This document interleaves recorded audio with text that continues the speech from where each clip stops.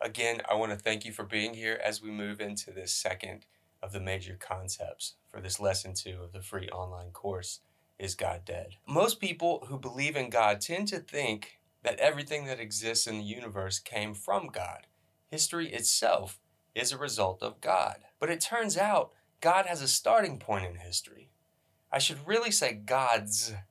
Yes, the very idea of God that many of you are holding in your heads right now. Scholars have more or less tracked down when that all started in history. So if we track backwards in history, cross-referencing the Western mythical record against the Western historical and archaeological records, we have a good idea of where the idea of God comes from. At least 200,000 years ago, Homo sapiens sapiens stepped onto the archaeological scene. And I say at least. These days, it's more like 500,000 years ago. Probably much older than that, but we'll go between 200,000 years ago and 500,000 years ago. Who it is that we are, some version of us, stepped onto the scene. Their form of subsistence included hunting and gathering. They came to subsist in small groups, we think, as a practical issue of safety. Against the inhospitable wilderness, there was strength in numbers. But as humans in groups tend to do, some of the people started getting onto the nerves of others in the group. For the sake of the illustration, imagine this is only happening in one group, but it's likely that the pattern was happening in different places and times among different groups of humans across the board. The conflict in the first group eventually leads to violence, and that violence leads to the first murder in human history. In response to this murder, some members of the one group punish the murderer and his or her family through banishment. What do? You've never experienced this before. Well, you kick them out. Another group then organizes around the banished family. That process continues. Over tens and even hundreds of thousands of years, this basic social structure leads to a world populated by bands of nomadic hunter-gatherers.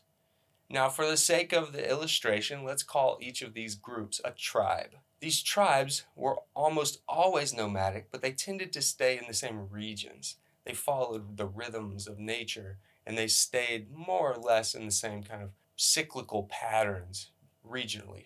More like birds, they were probably moving in a kind of cycle, following the food or the seasons. Across these millennia, different groups came to associate themselves with features of the regions where they roamed.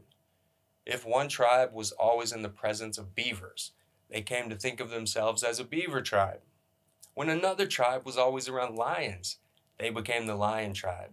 They didn't have to be animals, however. Some tribes could have been the Big Mountain or the Fast Creek tribe. The point is that each member of this tribe took their identity from their affiliation with the tribe, and then that tribe took its identity from its affiliation with that geographic or natural object. Now the objects, whether it's places or animals or plants that inspire the names of each of these tribes, we call a totem. As tribes come to organize themselves around their totems, the totems come to take on a transcendent quality, mattering more than any one member of the group. Each totem becomes the most important aspect of social life for that tribe. In fact, the world comes to be thought of in a dichotomy by the members of that tribe. There are things in the world that work to reinforce the totem, and scholars of religion come to call these things that reinforce totems sacred things.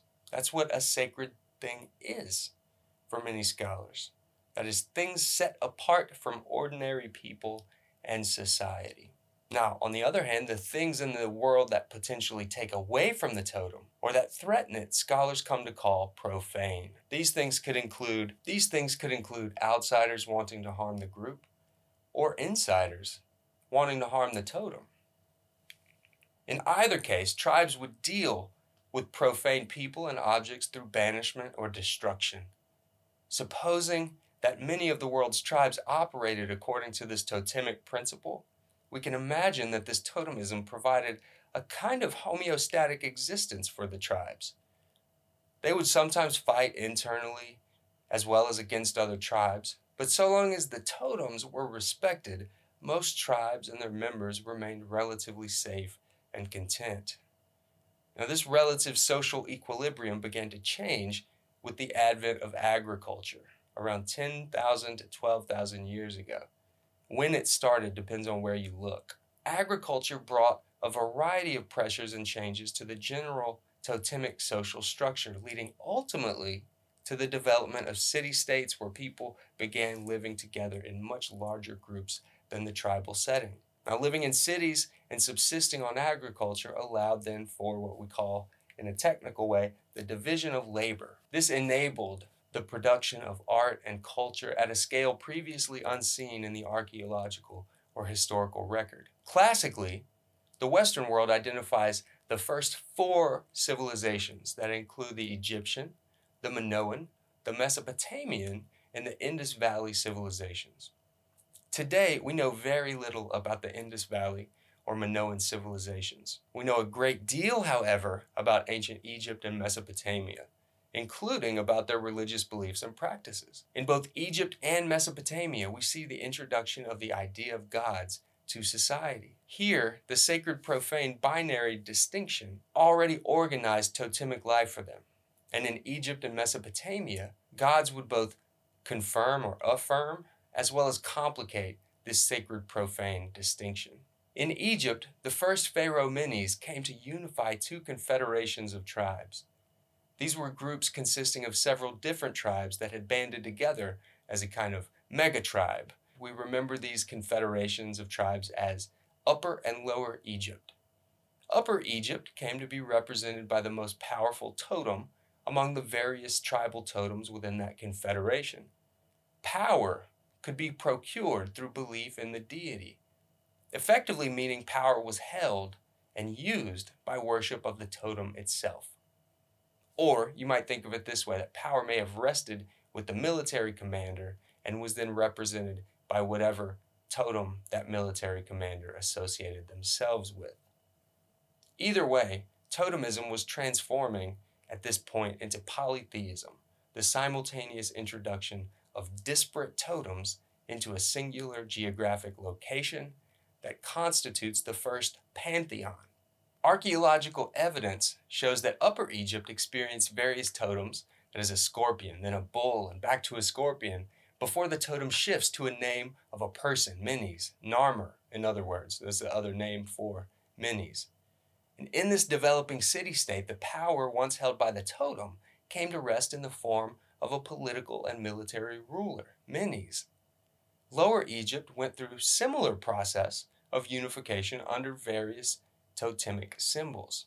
The falcon is remembered today as Horus. The crocodile is another symbol that shows up somewhere between 5000 and 3000 BCE in Lower Egypt. These totems are attested to in the iconography of what we call the proto-dynastic rulers of Lower Egypt. Then, around 3100 BCE, Menes unifies Upper and Lower Egypt. The 2 confederations become one. The effect of this unification is that the symbolic and political importance of these totems, better still to now begin to think of these as gods, gets relocated into individual human persons.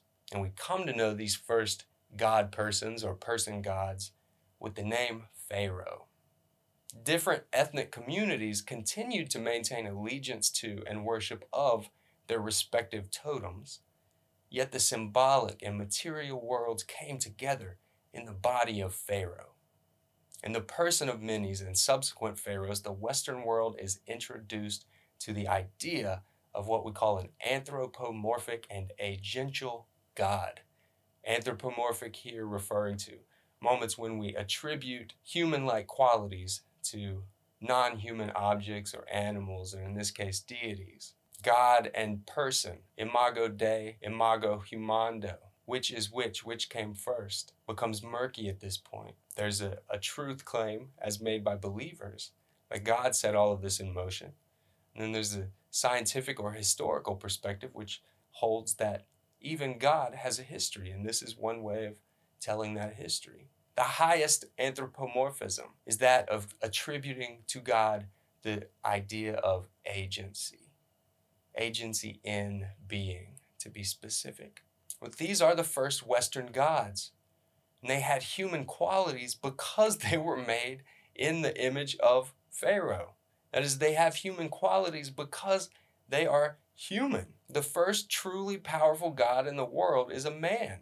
Now, this is the thread of the story most pertinent to my broader focus, but a slight detour helps flesh out the other origin story for the idea of God. So around the same time that Upper and Lower Egypt are unifying, another couple of confederations are slowly unifying as well in Mesopotamia, between the Tigris and the Euphrates rivers in what is today Syria and Iraq. These are the Sumerian and Akkadian civilizations. The Akkadian people initially followed a totemic social structure very similar to the Egyptians. As a result, the Akkadian pantheon of gods came to look very similar to the Egyptian pantheon.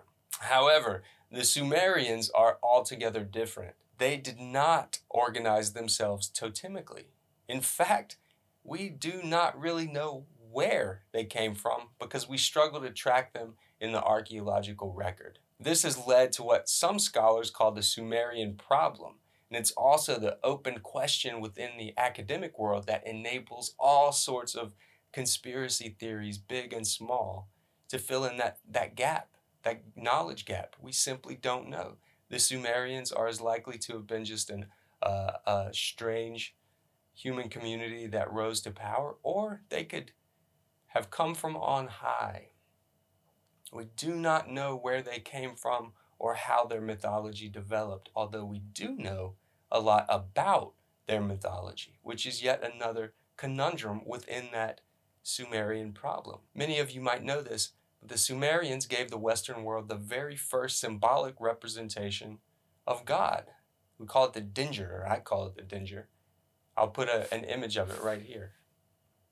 The Sumerians worshipped a sky god as well, called An, believing that as a people they emerged from workers or angels of the sky god, called, you guessed it, the Anunnaki.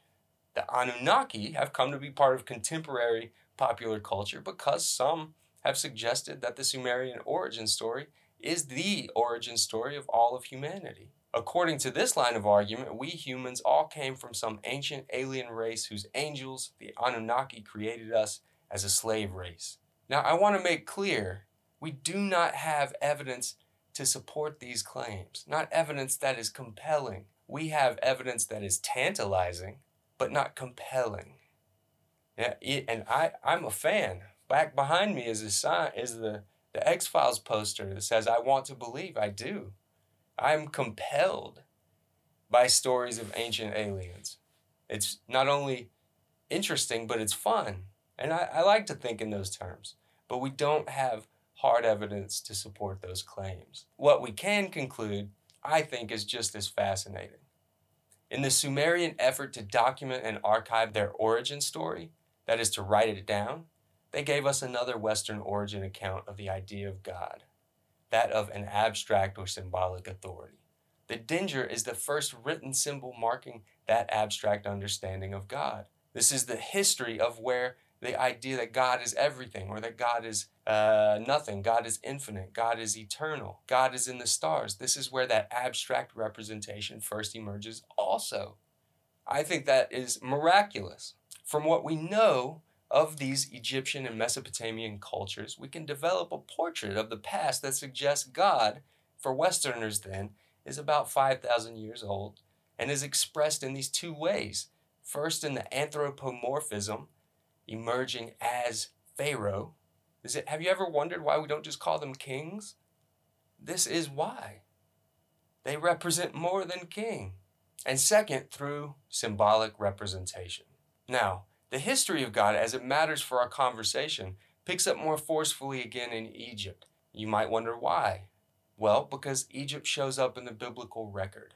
As many scholars contend, what we come to understand as monotheism, that is the worship of one God and the prohibitions of belief in any other gods, first appears in Egypt under Amenhotep IV, around 1340 BCE, who began worshiping a singular god to the exclusion of the rest of the Egyptian pantheon.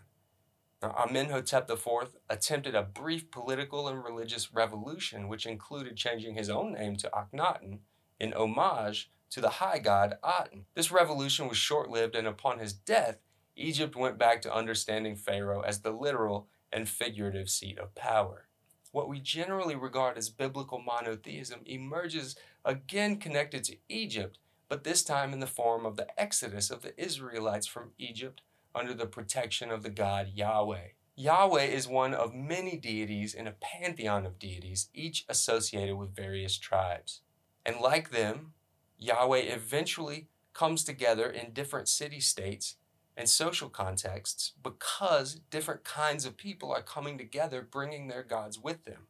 It makes you wonder how so many people use the Bible to argue that they know what God wants for us when there's not even one God in that Bible. But I digress.